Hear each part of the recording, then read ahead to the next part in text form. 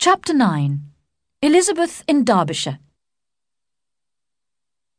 During the week before the regiment's departure, all the young ladies in the Meryton area became extremely depressed. Only the two elder Miss Bennets were still able to eat, drink, sleep, and lead a normal life. They were often scolded by Kitty and Lydia, who could not understand such hard-heartedness.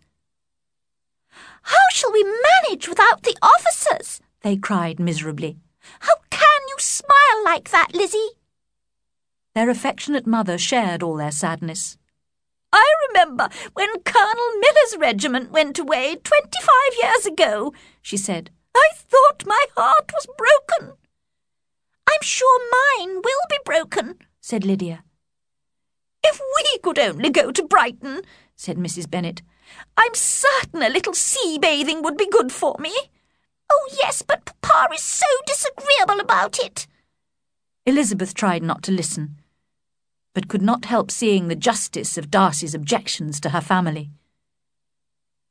But soon Lydia's bitterness changed to absolute delight when she received an invitation from Colonel Forster's wife to accompany her to Brighton with the regiment. Mrs. Forster was a very young woman, only recently married, and as cheerful and sociable as Lydia, with whom she had been friendly for 2 months. Poor Kitty was very upset at not being included in the invitation, but Lydia cared nothing for her sister's feelings. She ran wildly through the house, calling for everyone's congratulations, and laughing and talking more loudly than ever.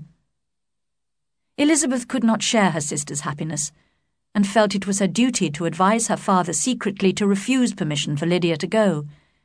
But she could not convince him that Lydia would be in any real danger, and so all the arrangements were made for her sister's departure. Elizabeth thought her father was wrong, however, and was still worried about how Lydia would behave in an atmosphere of greater freedom and among the temptations of a fashionable seaside town like Brighton. Elizabeth had seen Mr. Wickham regularly since her return from Kent, at family parties and visits. She no longer thought him so agreeable. As the rich Miss King had left Meryton to stay with her uncle, Mr. Wickham appeared eager to transfer his affections back to Elizabeth. His confidence in his own charm and ability to please annoyed Elizabeth very much, so that when she met him for the last time before the regiment's departure, she spoke quite coldly to him. In reply to a polite question of his about her Hunsford visit, she could not stop herself mentioning her frequent meetings with Mr. Darcy and her favourable opinion of that gentleman's character. Wickham looked a little embarrassed and made no further attempt to charm Elizabeth. They separated at last with mutual politeness and possibly a mutual desire never to meet again. When Lydia left for Brighton, Elizabeth had to put up with Mrs. Bennet's and Kitty's constant complaints that Longbourn had become very dull.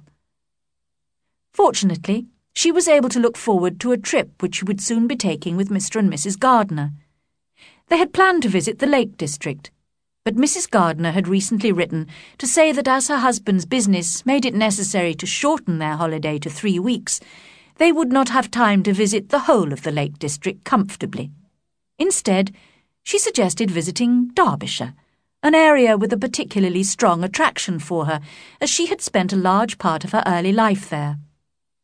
Elizabeth was disappointed, but accepted the new plan at once.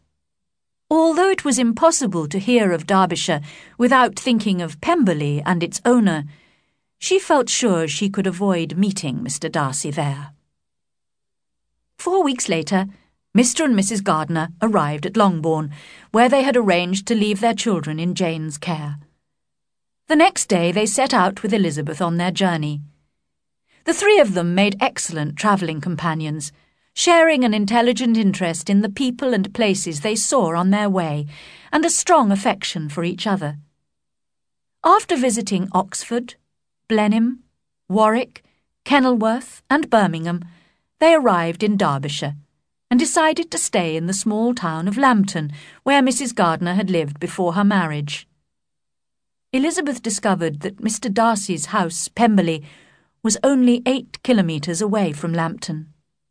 "I often used to go to Pemberley when I was younger," said Mrs. Gardner. "Wouldn't you like to see it, Lizzie? We could go tomorrow. It's a beautiful place. Wickham spent his youth there, you know." I am rather tired of large country houses, Aunt," said Elizabeth, forced to pretend. How dreadful it would be to meet Mr. Darcy while viewing his house. But when she asked a servant at the hotel 1 or 2 careful questions that evening, she was told that Mr. Darcy was not at home at the moment.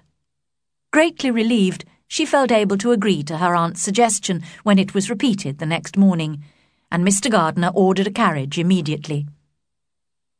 In a short time, they entered the gates of Pemberley Park and drove through an extensive and beautiful wood.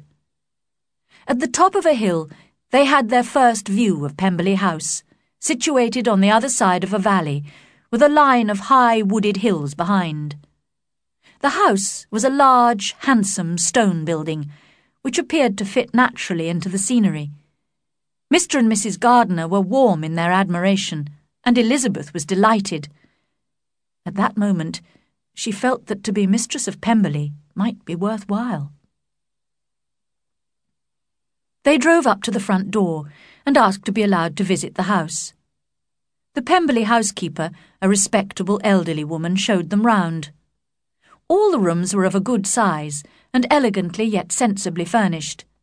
From every window there was an attractive view. Elizabeth began to admire the owner's taste in everything she saw. And I might have been mistress of this place, she thought.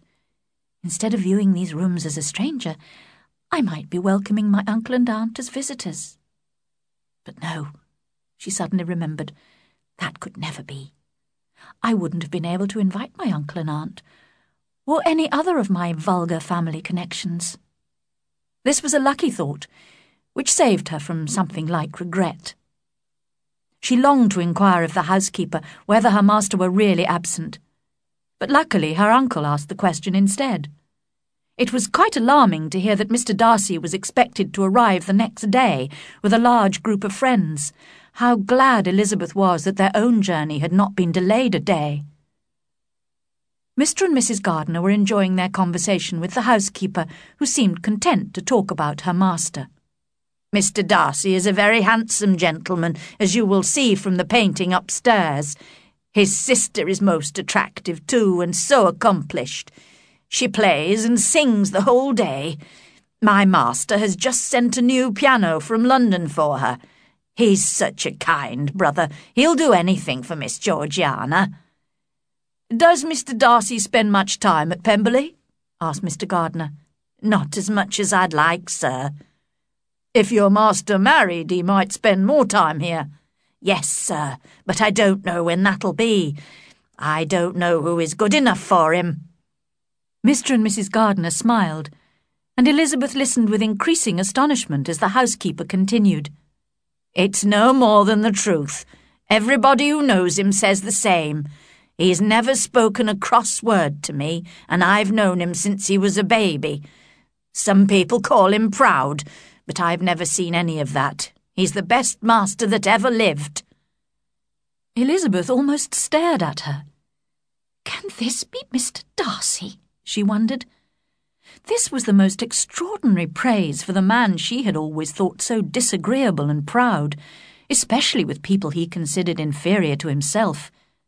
She longed to hear more, but now the housekeeper was leading them upstairs. Soon Elizabeth found herself in front of the painting of Mr. Darcy. He was smiling at her, just as she remembered him smiling sometimes when he looked at her. She looked at the picture silently for several minutes before going downstairs with the others. At that moment, Elizabeth certainly felt more warmly towards Mr. Darcy than at any time since their first meeting. She was beginning to realize that she had underestimated his character. His housekeeper's opinion of him was totally favorable, and what praise is more valuable than the praise of an intelligent servant?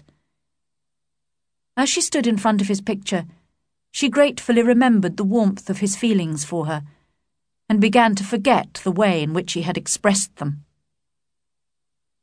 As they had now seen all the rooms which were open to the public, the housekeeper called the gardener, who was going to show them the park and gardens.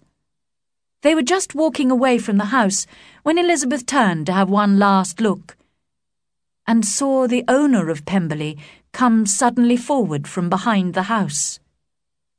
They were within 20 metres of each other, and Elizabeth could not avoid his seeing her. Their eyes instantly met, and they both blushed. He appeared very surprised, but recovering quickly, approached and spoke to Elizabeth, if not calmly, at least with perfect politeness.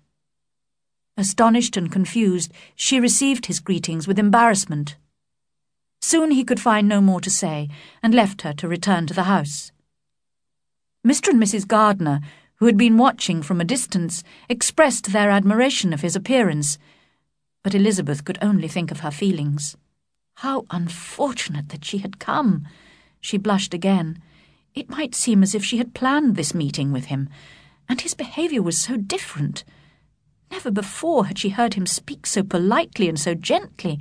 What could it mean? Her head full of these thoughts, she joined her uncle and aunt in their walk through the gardens. They were walking slowly beside an attractive stream when they noticed Mr. Darcy coming towards them. This time Elizabeth was able to control herself better, and she returned his greetings politely. She hid a smile when he asked her to do him the honour of introducing him to her friends, as she felt sure he was not expecting the well-mannered Gardners to be some of her low-born relations. He certainly seemed surprised when she introduced her uncle and aunt, but took care to talk for some time to Mr. Gardner with every appearance of interest. Elizabeth was delighted that these relations at least could not be criticised for their poor behaviour or lack of intelligence. On their way back to the house, Mr. Darcy walked beside Elizabeth. There was a short silence before she spoke. "Your housekeeper informed us you would not arrive until tomorrow, so I had not expected to find you here." "It is true. I came early on business. The rest of the party will be here tomorrow. Among them are Mr. Bingley and his sisters, whom you know," he continued after a pause. "And there is one other person who particularly wishes to meet you. Will you allow me, or do I ask too much, to introduce my sister to you?" Surprised, but flattered by this great compliment, Elizabeth gave her permission. When they arrived at the house, Mr. Darcy offered them some refreshment, but they politely refused. Mr. Darcy helped the ladies into the carriage, and as it drove away from Pemberley, Elizabeth watched him walking slowly back towards the house. Mr. and Mrs. Gardner were loud in their praise of him, but Elizabeth said very little. The very next morning, Mr. Darcy brought his sister to visit Elizabeth and the Gardners at the hotel in Lambton. Mr. and Mrs. Gardner were astonished by the honour they were receiving, but Elizabeth's obvious embarrassment and Darcy's haste in making the visit so immediately soon provided them with an explanation. They observed their niece and Darcy carefully during the visit, and could not doubt that the gentleman was in love, although they were not certain of the lady's feelings. Elizabeth was delighted to discover that Georgiana Darcy, far from being proud, as Wickham had said, was just very shy, with quiet, gentle manners. It was clear that she greatly admired her brother, and had every intention of liking Miss Bennet, as Darcy had spoken of her so favourably. Elizabeth was also satisfied to see that Bingley, who was with the Darcys, did not seem particularly interested in Georgiana, in spite of Caroline Bingley's wishes, and she had to admit that she had never seen Mr. Darcy behaving so sociably and pleasantly, not only to herself, but also to the relations to whom he had referred with such disdain during that last conversation in Hunsford Rectory. Elizabeth herself was more than usually anxious to make herself agreeable to everybody, and she succeeded, because Bingley was ready, Georgiana was eager, and Darcy determined to be pleased. Miss Darcy, encouraged by her brother, invited Elizabeth and the Gardners to dinner at Pemberley in 2 days' time, and when this invitation had been accepted, the Darcys and Mr. Bingley left, with many warm expressions of politeness on both sides. Mr. and Mrs. Gardiner were very curious about their niece's feelings for Mr. Darcy, but were careful not to question her. That evening, Elizabeth lay awake for 2 whole hours, trying to understand how she felt about him. She now thought of him with respect and a certain admiration, and was deeply grateful to him, not only for having once loved her, but for still loving her enough to forgive her bitter rejection of him, as well as all her unjust accusations. The change she had noticed, in a man who was once so proud, must be caused by his love for her. Now, since she was almost sure that if she wanted, she could encourage him to propose to her again, she only had to decide how far she wished to be involved in his future happiness, in which she already felt a real interest.